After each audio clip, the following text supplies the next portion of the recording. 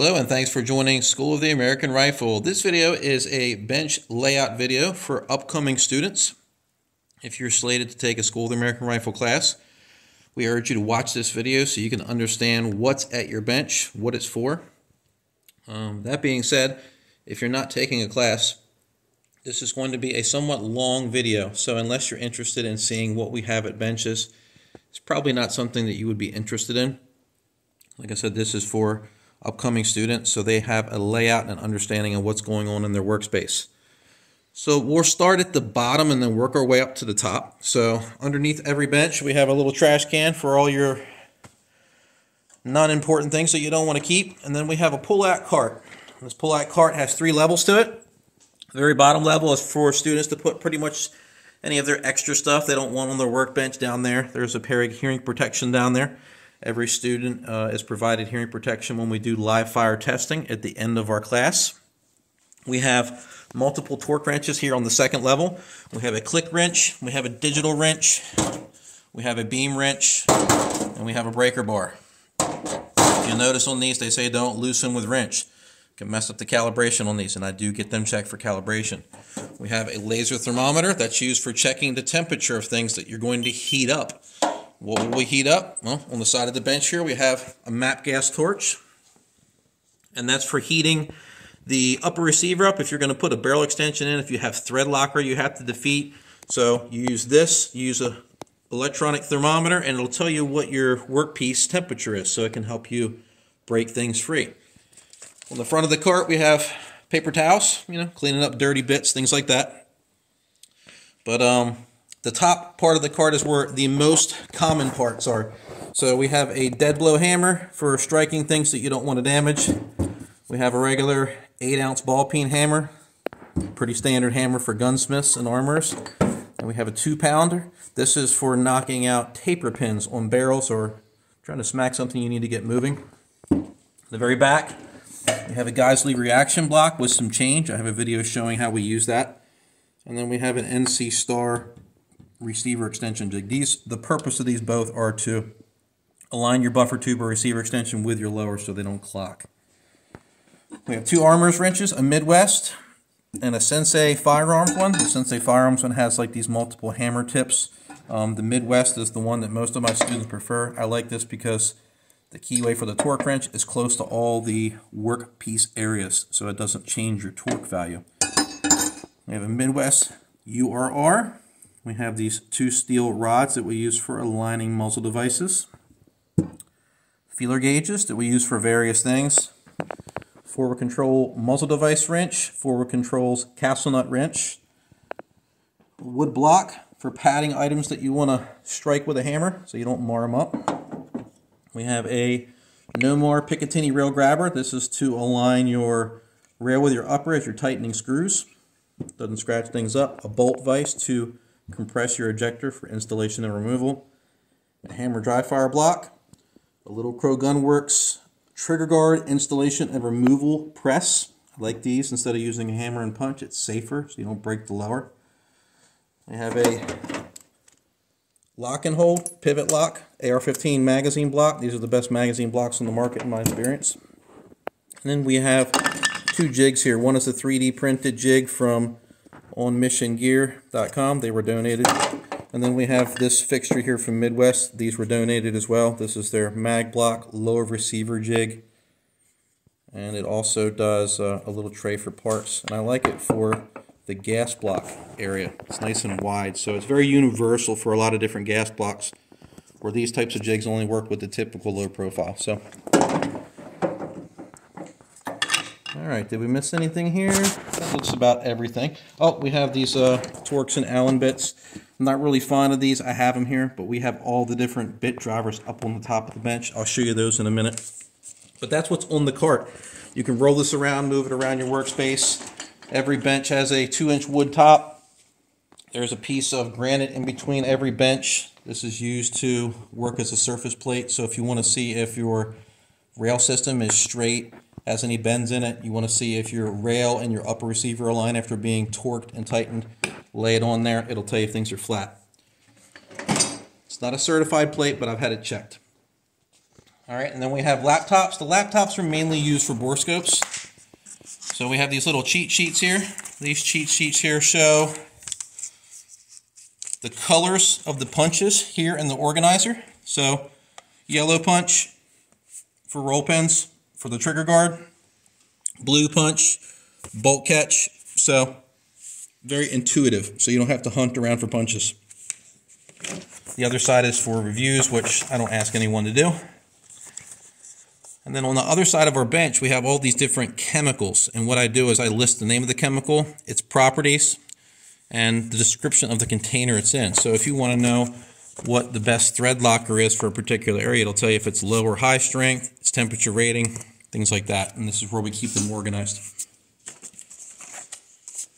And then the last thing we have is our feed ramp work chart. This is when we're doing feed ramp work on the class. This is the order we go in: diamond burr, stones, not always needed, Cratex bits, and then a polishing felt bob with polish. And then on the back side we have where we get some of those items from Brownells, Amazon, and such. To use the borescope, we're going to come over to the right side of the bench. You'll open the borescope up, you'll pull it out, plug it in via USB. The end here lights up. It has a light switch right here so it dims or brightens the light. And this is how you change the focus on it, by turning the head. We are going to upgrade to another newer model of the test-long borescopes. That's what this is. That won't require the laptop, but for now, this is what we have at the benches. And then this is the Extreme Effects gas system illuminator. This goes into the gas tube, so if you have trouble seeing in up into the gas system, this will line it up. My friend Philip makes these. So we use these at every bench. Alright, on the top of the bench here we have some waterless hand cleaner. Get some grease and stuff on your hands. This is everyone's individual bathroom hand towel. So we have towels in the bathroom, but some people don't want to use something maybe someone else has touched, so everybody has their own towel at the bench. We have safety glasses. We urge everyone to wear these. Parts bin if you want to throw little things in there, and just a general purpose rag to wipe off dirty bits. There's some Spec 76 oil, some Sotaracha. If you don't know what that is, check our videos out. All of our different chemicals we use. We have a thumbtack here. So if any of the tips get clogged up, you take the thumbtack out, poke the tip out. We have Aerosol 64, which is the grease that you should be using for your barrel nut and castle nut. You open these up and they have a brush applicator, so you don't got to get all cruddied up with the oil. And then we also have just synthetic grease in the back one here. Use it for various assembly. We have water.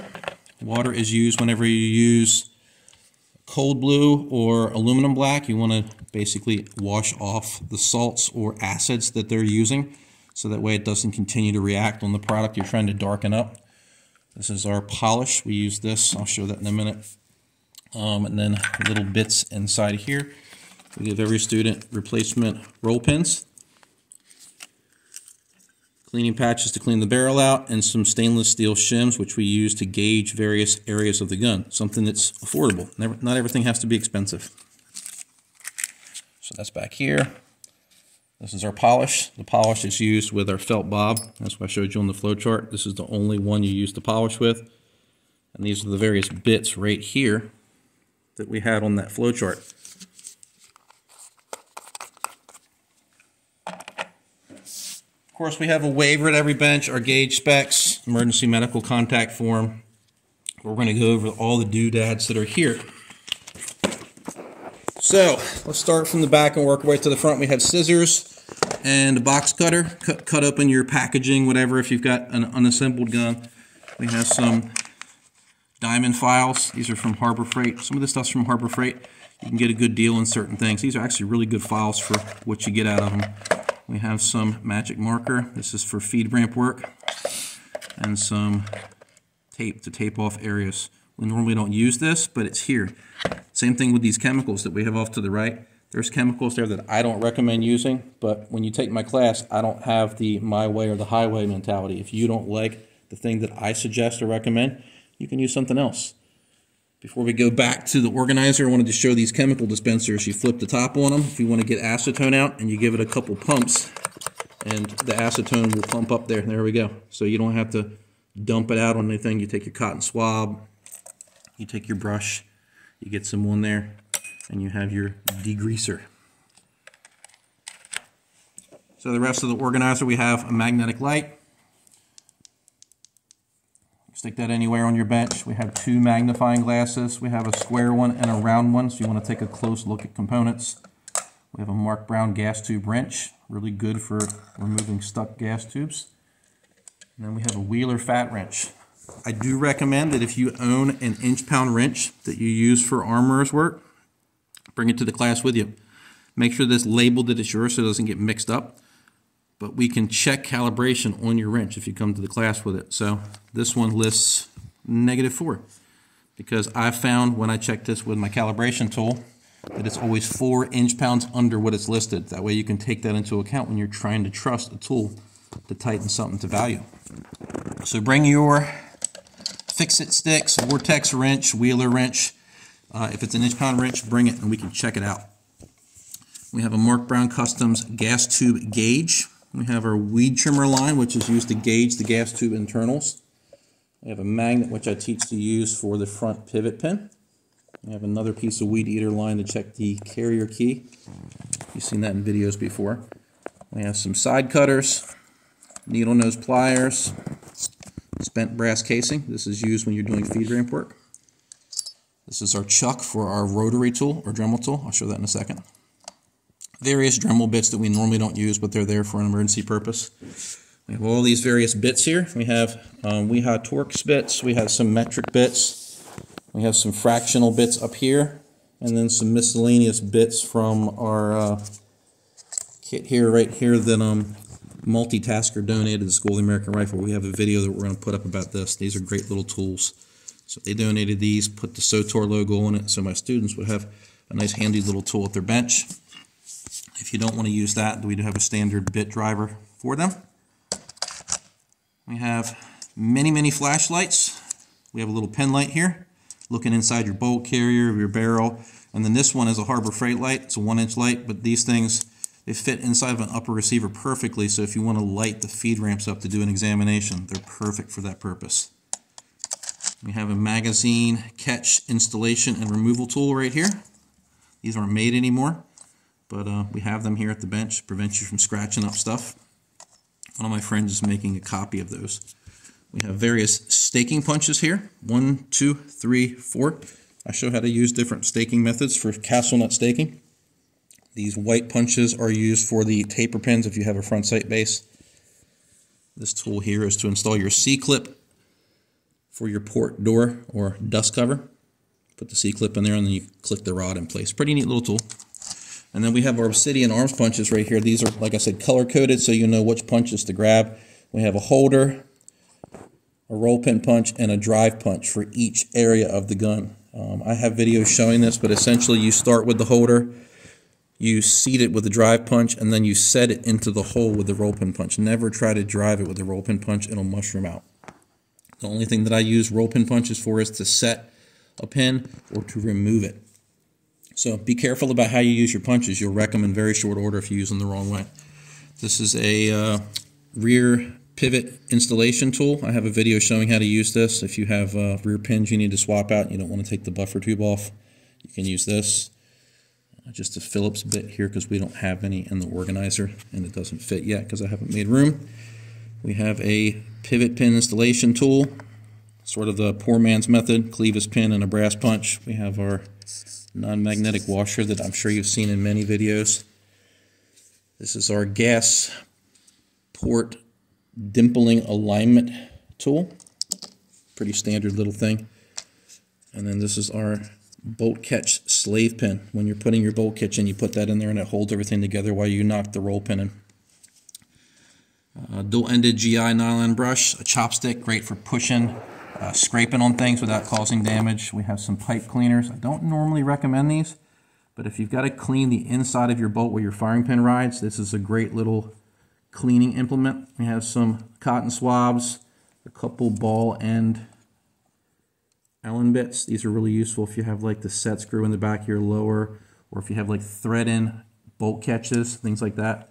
So if you have that at your bench, check them with those tools. We have a threaded tool so you can thread the rear of the receiver for a captured takedown spring. Magic marker, pencil, pen, pick tool. We use this for checking various items on the gun. Our tactical firing pin, retaining pin removal tool. These punches right here, this is a slave pin for the disconnect, brass punch for hammer and trigger pins. This is part of the Obsidian kit, again for hammer and trigger pins, and then the Geisley hammer and trigger pin tool. I like to show different methods to use all those. To the right is our feed ramp items. And then we have some regular Dremel bits back here, a cutoff wheel and a sanding drum. We don't use that often. And then some miscellaneous bits for the bit driver. So let me look over this, see if I'm missing something. Oh, we have a tape measure. This is for measuring your action or buffer spring, or any other thing on the gun you want to measure. We have chamber flags. We mandate that all students use a chamber flag if the gun's assembled and in firing condition. And let's see what else. I think that's about it for all that. Did I miss anything? I'm turning to my wife to help me. Like I said, long video. This is more for people to familiarize yourself with the bench. Let's move off to the right. As you can see, they have pads on the benches. This helps keeps things from rolling off the bench. These are just like gym mats that you can get at the hardware store. We always recommend that if you're going to be beating on items that you put it onto the wood surface. So let's say you want to use your bolt vise to take your roll pin out on your ejector. Don't put it here and bang on it. Put it there and bang on it. It's not solid on this. So just a little tip. Everyone has a vise with vise pads. These have leather on them. We make these for the vise. And then we have this little sewing machine light. This is my wife's idea. You can take these, they're magnetic, and move them around the vise to get yourself some good lighting. We have our vise anvil, and then we have this little bourbon bag. If you want to beat on something instead of scratching up the item or using a bunch of tape, you just lay this over your vise, and then you have a padded surface. I didn't drink all that whiskey that was given to me. We have a Dremel tool at every bench. Flex shaft rotary tool, that's what the chuck tightens. I like these better than regular Dremel tools because they use a collet. This has a chuck, so you don't have to change anything to use different size mandrel shafts. These are foot activated. So if we go to the bottom of the bench, that's how you activate it. Okay, we did all this. What else am I missing? Oh, our chairs. So here's our chairs. These are recent upgrades. In the past, we used stools. And people said that one of the downsides of the class is when you were done, after a lot of education, your backside hurt. So you can take these, bring the armrests down, move them up if you don't like them. But nice and comfy. We've used them in one class so far, and they seem to be received quite well. If you don't like this as an option, we also have stools that are adjustable height, and then we also have folding chairs that they can bring out. The downside about the folding chairs is they sit lower than these workbenches do. So as far as what you should bring to the class, I'm going to put this in the description, but everyone is required to bring an AR-15. It can be in pieces or parts, or it can be assembled, and we'll tear it down and rebuild it. You have to bring test ammo for the caliber of the firearm you're bringing. So if you're building a .223 or .556, bring at least 20 rounds of .223 or .556. If you're bringing a suppressor, and you can bring a suppressor to Maryland, I recommend you double your ammunition that you bring, because we're going to test it with and without the suppressor. Bring a notepad so you can make notes, and like I said, bring an inch-pound wrench if you own one. We can check it for calibration. The optional things that you can bring, and this is where it can make or break your experience. I recommend that if you have trouble with the lighting we have here, and if we go up top, you can see we have LED lights in the shop. Above you, like I said, the sewing machine light, various little lights. If you need more light, get a headlamp light. Bring it with you, and you can use that when you're up and close on something. We do provide lunch for classes. Most of the time it's pizza, but sometimes we deviate and we'll get things like subs, other things, depending on the weather. Maybe we can't get delivery. So if you can't wait until lunch, always get your breakfast before you come in. But if you can't wait until lunch, or you get hungry after lunch before dinner time rolls around and we break class, bring snacks, bring drinks. You can keep it at your workspace. You can snack or drink as much as you like. We just ask that it not be alcoholic. If you have prescription glasses, bring those. We do have safety glasses, but make sure you don't forget your prescription glasses. If you have medications, don't forget those. If you have a phone that you're going to be using to take pictures or video or take notes with, make sure that you bring your charger. Under the bench, you can't see it, but there's a power strip. You can charge your phone or whatever at your bench. We have a Keurig at our drink station area. So if you want to bring your own coffee pods, go ahead and pop them in there. We do provide coffee pods, but some people are very particular about the coffee they drink. So bring your coffee pods. If you have something particular you want, I brew a pot of coffee and then I have just some K-cups that are of good quality, but maybe they're not fancy like you like. If you have your own tools that you want to bring, you can. But I do ask that you mark them in some way so you can distinguish them from what we have. You really don't need it. We supply all the tools that you will need, and we try to give you a good experience of what you might want to buy after the class. If you want to bring something, you can, but it's just a lot more to keep track of, so that's up to you. We do provide ear protection, but if you want to bring your own, everything we have at the bench has been sanitized, glasses, ear pro, everything. But if you have your own ear pro you prefer to bring those. And I think that's about it. Some students tend to be quite organized at their bench. Some are very messy, and we have to clean up a lot after them, but that's part of the class. I got to do some cleanup. If you are using these lights, just make sure you turn them off so when you do go back to them later that day or the next day, your stuff is still charged up. We do have batteries, we can replace stuff, but just a little bump in the road of your class. So just turn your ear pro off, your flashlights off, anything that is using power, and you'll have a better class experience. So I'm sure that's a lot. Maybe some of you were bored to death by seeing that, but I wanted to give a layout, if you will. And as always, I hope you found this video educational, and thanks for watching.